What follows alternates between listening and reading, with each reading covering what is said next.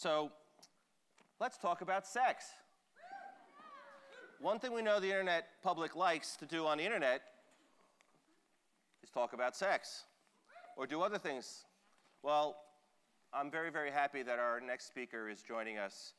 She's going to talk a little bit about sex. Julie Ruvolo is a writer for Forbes.com and currently the digital director for the New York Museum of Sex.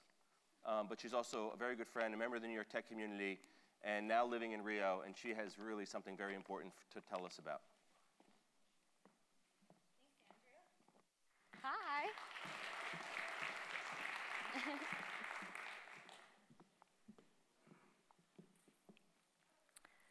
About every 2 weeks, someone jumps off Golden Gate Bridge. It's less than 1 in a million people, but it's enough to make this bridge the most popular suicide destination on the planet. The Empire State Building, the Eiffel Tower, St. Peter's Basilica, and a volcano in Japan were all hot spots too, until they put up barriers and the number of jumpers plummeted. But not Golden Gate Bridge. They refuse. 4-foot handrails and killer views. In the bridge's 75-year history, they've rejected ideas for a 9-foot wire fence, safety nets, and high-voltage laser beams. They say it'll ruin the view. They say the bike lane barrier was a bigger priority. They cite non-physical barriers like help phones and Officer Kevin Briggs, a motorcycle cop who's talked down over 200 people.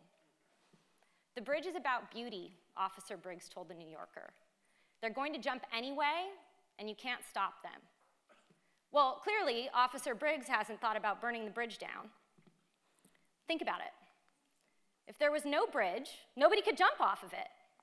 Maybe they'd find an uglier bridge to jump off of, but I guarantee you there would be no more suicides off of Golden Gate Bridge if we just burned it down.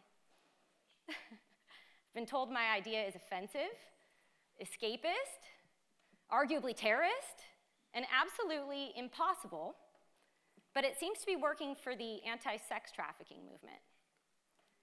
Our bridge is Backpage.com, a classified site run by Village Voice Media. They have ads for jobs, rentals, cars, and prostitutes. The problem is, some of those ads are not exactly as advertised. They're posted by criminals looking to advertise minors or victims of sex trafficking. According to the National Center for Missing and Exploited Children, they reported 2,695 suspicious ads in 2011 alone. But there are so many adult ads on Backpage for escorts, escorts with pimps, escorts with agencies, male escorts, transsexuals, strippers in strip clubs, dom and fetish, body rubs, and adult jobs, that they're making it hard to find the victims. How many ads exactly Backpage isn't saying, but an NGO called Polaris Project, with ingenious methodology, manually counted the number of adult ads on Backpage on certain days this year and came up with 14,000 to 19,000 ads. So if we take 14,000 ads times 365 days a year, divided by 2,695 suspicious ads, we're looking at something like 1/20% of the adult ads on Backpage might be advertising something that shouldn't be for sale. That's quite a number. So I've had this problem described to me by one, that's a complete guesstimate, by the way, right? We don't actually know how many victims are out there. But I had one online sex trafficking researcher describe it to me as like trying to find a needle in a haystack.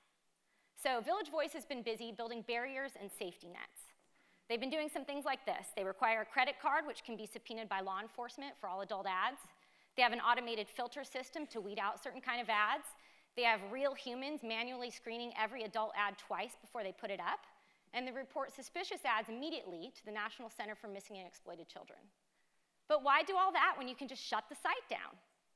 Which is why the anti-sex trafficking movement, with the support of attorney generals from 46 states, a long list of NGOs and religious leaders, 250,000 Change.org petitioners, plus Ashton and Demi, Alicia Keys, The Roots, Talib Kweli, and members of REM are all calling for Backpage to shut down.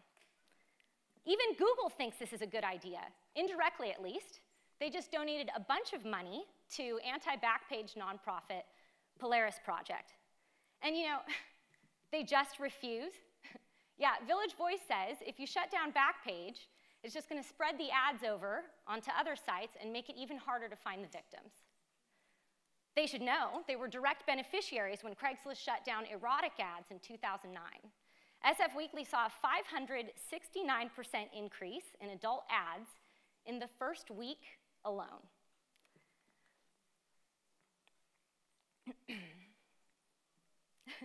Which is quite a number. So Village Voice says that we should be building barriers instead of burning down bridges.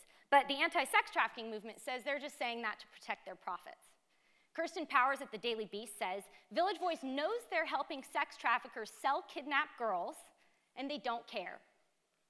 Brad Lander on the New York City Council, the Village Voice should do the right thing and stop profiting from sex trafficking. You know who else is profiting?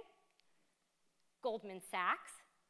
At least they were, until Nick Kristof at the New York Times revealed that Goldman's held a significant stake in a company notorious for ties to sex trafficking for the last 6 years. Goldman dumped their shares the next day. Although it seems to me that most of what Village Voice is profiting off of is actually ads for prostitution. So are we trying to end sex trafficking, or are we trying to end prostitution? Well, it turns out for the leaders of this movement, it's all the same.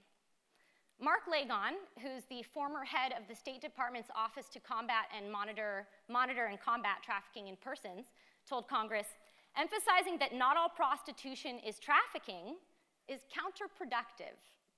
He also once said that sex workers lead nasty, immoral lives, and now he heads up Polaris Project. Tana Ben-Aim at Equality Now explains this logic at a 2008 talk she gave at the Brooklyn Museum with Gloria Steinem. She said, if there were no prostitution, there would be no sex trafficking. If there were no bridges, nobody could jump off of them. See, they say they want to end sex trafficking, a cause every single one of us should be behind. But their strategy to get us there is to abolish prostitution from the face of the planet, which is quite a goal. They even call themselves the abolitionists. They believe that prostitution, and pornography for that matter, are inherently harmful to women, so we should just get rid of it. Can we get rid of it? Well, they certainly tried. It turns out that some of the leaders behind the war on Backpage are the same women who fought to make porn illegal in the 70s. Gloria Steinem, Dorchen Leadholt.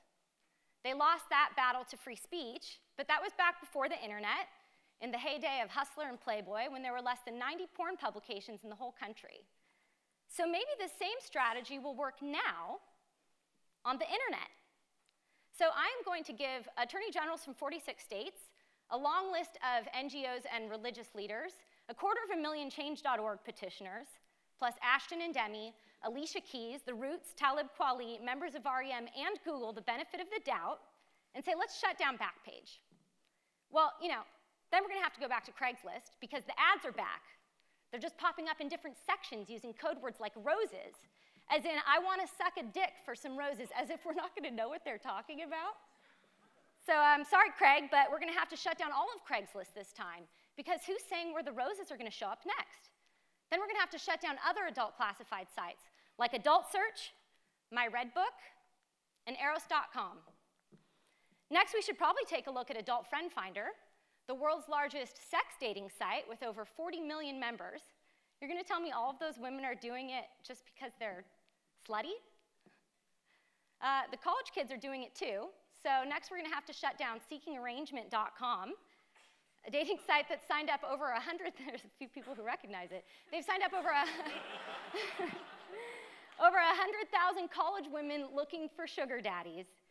Top 10 universities as verified by their EDU addresses include NYU, UCLA, and even Harvard, according to Huffington Post reporter Amanda Fairbanks.